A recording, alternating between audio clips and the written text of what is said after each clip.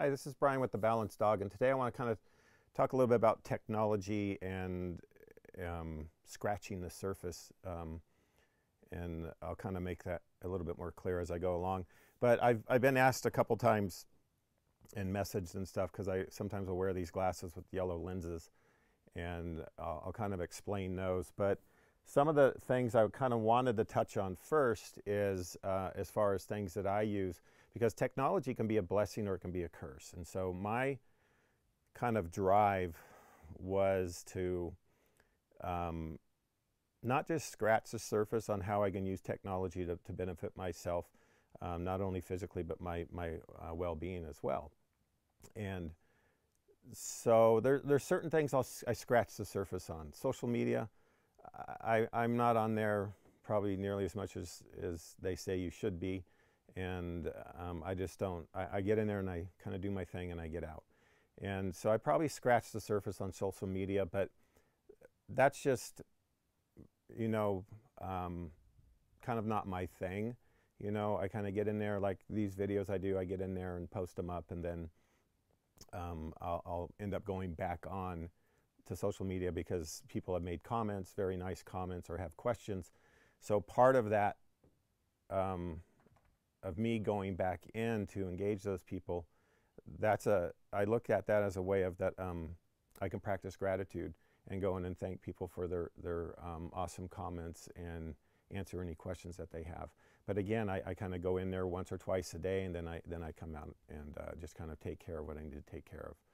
And so, because there's plenty of data out there on what too much time on our phones and social media and stuff creates, with a lot of stress and anxiety, and so that's probably not a good use of technology. So on the new iOS update, they have a thing in there called screen time, and you can actually track, and mine's set to track everything. So it tracks all my time that I spend on, like, emails, messages, Facebook, Instagram. And the last time I checked, because I can't check now because my phone's recording, but it's about, 4:15 now. I checked about an hour ago. I was on Facebook today for 9 minutes and Instagram for 6. So that's kind of how I'm looking at using that technology to kind of show me where I'm spending my time and where I'm spending too much of my time, probably where I shouldn't be. And then how do I shift that to time that's being used more productively. The other thing on my phone and my iPad is a feature called Night Shift, where you can schedule it. Mine comes on at 7. And basically I slide the slider over so my screen's like a orange, and basically what that's doing is it's blocking out some of the blue light that's being emitted from the phone and from the iPad. And so that takes me to the glasses that I wear. The yellow ones, they're made from by a company called True Dark. And the yellow ones are good for, like when I travel to airports and on the airplane, I wear them all the time because that's all junk light. I usually put them on towards the end of the day and wear them into the night. And then a couple hours before bed, I switch them to these glasses that have a red lens, and that blocks all the blue light, any blue spectrum. And basically it's triggering your body that, it's nighttime. And so your melatonin cycles and things start kicking in more naturally, and that's kind of how I got my circadian rhythms back on track. Plus using the bedtime feature on the iPhone too, where you can schedule how many hours you want to sleep, when you want to wake up, and then it'll tell you when you need to go to bed. So some of the other things I use, here's one called from a company called HeartMath, and you clip this to your earlobe, and then it plugs in your phone, and you use the HeartMath app. And basically it's a heart rate variability training program. And so the way it works is that it tracks your heart rate variability and your pulse, and it gives you all this data in the app after you're done, and it shows you, where you were riding through that, 10 or 15-minute session. And the whole key is that you want to stay in the highest level of heart rate or coherence is what they refer to. So you want to stay in the highest level of coherence. And if you focus on your breath and you focus on this positive image, and you just breathe, and this thing will ping in I wear earbuds, and then I'll use another app called Brainwave while I'm doing it, which is a binaural programs, and I'll use like a deep relaxation one while I'm doing the heart math. And so it'll ping if your thought goes off track. It'll start pinging down the blue, from green to blue, down to red, which is low coherence, and a lot of people tend to operate in low coherence. And so then it brings your focus back on to your breath, into that positive image, and you'll hear it start to ping back the blue and then ping back the green. So it really kind of keeps you on track, you know, as far as you know, where you are in that moment. And so that's another really good app and technology. The new one that I'm using now is this company called Huso, and it's basically sound technology or sound therapy, and it has these pads are like sweatbands, but there's speakers in them, and they go two on your wrists on the inside and then the inside of your ankles, and so they're on these acupressure points. And then you have the device here that everything plugs into, as well as the headphones, and there's 10 programs on here. And there's programs for like relaxing, calm, pain relief, emotional release. And you basically just put the pads on, put the headphones on, select the program. They're 30 minutes long, hit the button, and you just lay down and chill. And it's a really interesting development. I listened to the podcast of the guy who developed it, and he basically recorded these Native American sound healers, and then they took those recordings and then broke them into different harmonics. But the key is how they dealt with that when they put it into the device, because, you know, if you were to record live music and then take it and compress it to an MP3, there's a lot of stuff that gets lost in that compression. And so this is the part of the technology that they really focused on, is that they weren't going to lose any integrity from those human sounds, from those voices of those Native Americans. So it's a pretty awesome piece of technology. And then some of the meditation apps, like I said, I use Brainwaves and now Insight Timer. That's kind of the two I use the most. And there's other meditation apps out there. Headspace, I started with that. But I think one thing to note, that when you're using some of these things, or you're trying to shift, you know, and shift, you know, maybe a habit, or you're trying to build like new neural pathways and trying to create more calmness in your life, these things do take time. And so that's something you don't want to just scratch the surface on. You know, you want to get in there and really put the time into it and give it a chance. You know, give it, you know, they say 21 days. It depends on what you're working on. It might be longer, you know. So some of the books that I really like, this one I'm reading right now, Change Your Brain, Change Your Life. Dr. Daniel Amen, really fascinating stuff. And he's been around for a while. I have a couple of his hypnosis files, but highly recommend that. This one was, or is another one of my favorites. It's called Start Here. And it's a really good, they call it the life cross training, or Life XT basically. And it's got a really good kind of layout and strategy, you know, on how to better your well-being. And a lot of references to other people that are kind of in this same philosophy, you know, in here. So you can find other books and stuff to read just by reading this one. And so that's kind of some of the technology I use. And then obviously I look at my diet.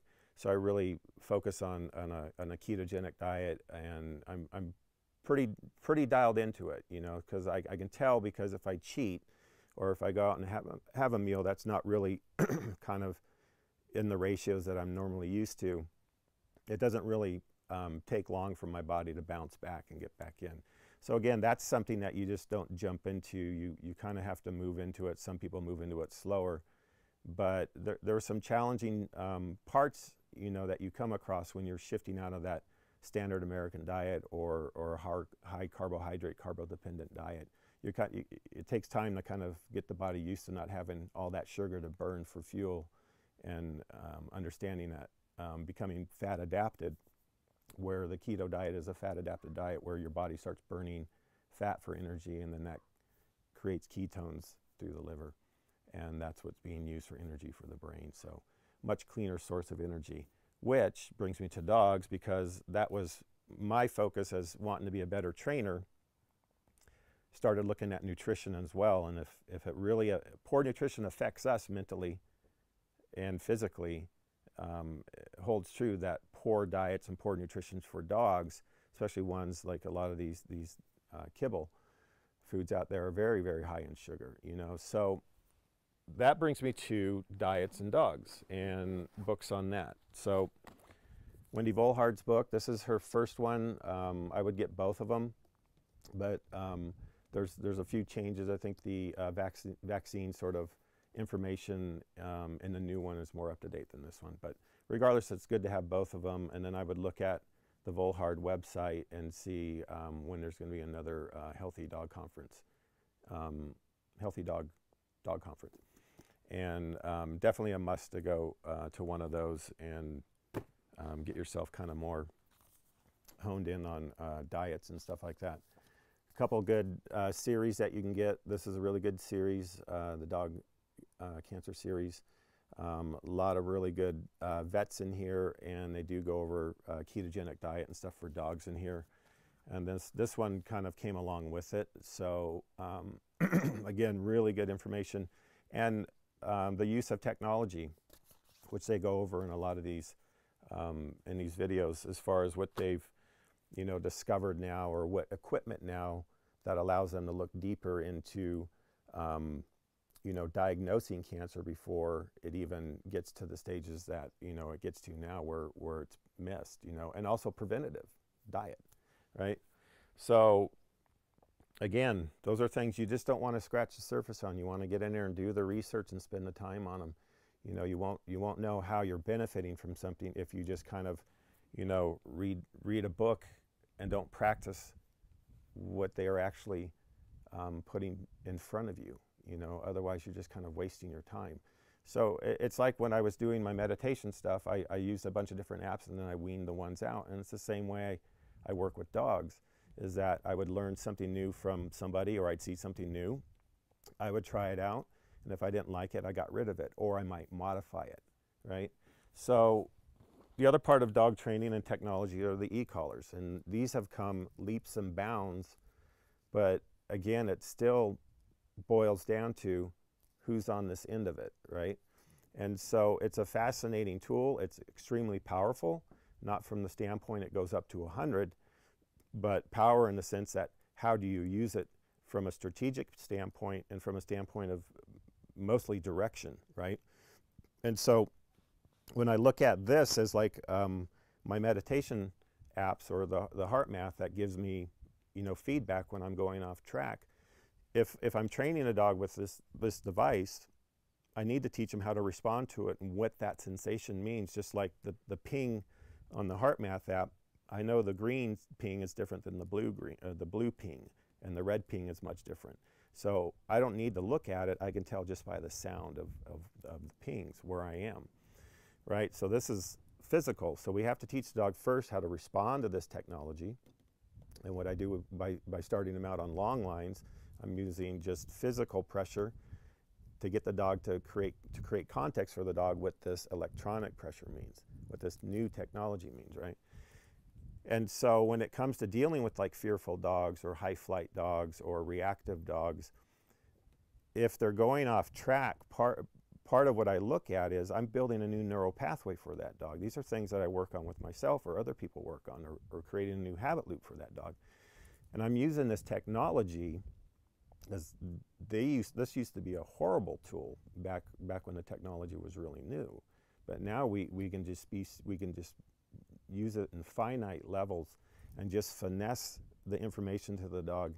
And so I look at this, that if a dog is going off track, if he's going off flight, and I give him this information, a tap and a verbal command, that's like bringing the dog back onto the breath and onto the positive image, like you would do in the heart math app.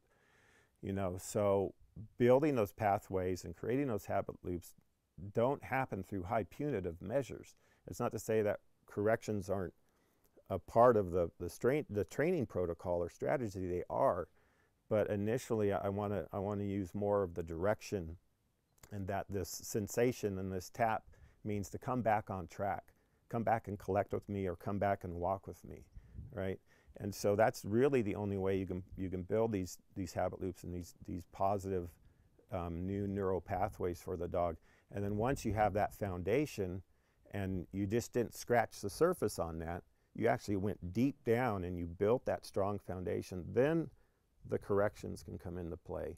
And it makes much more sense to the dog by that time, because you've really built this strong sort of pathway through direction and through this technology that is, now the dog's aware of that. Oh, I'm going off track. That means I need to either come back to you, collect with you, or just keep moving off of whatever it is I didn't want the dog onto, right? So I hope that makes sense. I was just trying to answer a couple, questions that I kept getting from people. And so, hope that helps you and your dogs and yourself. And thanks for watching, and go out and check out some of those books and some of those devices.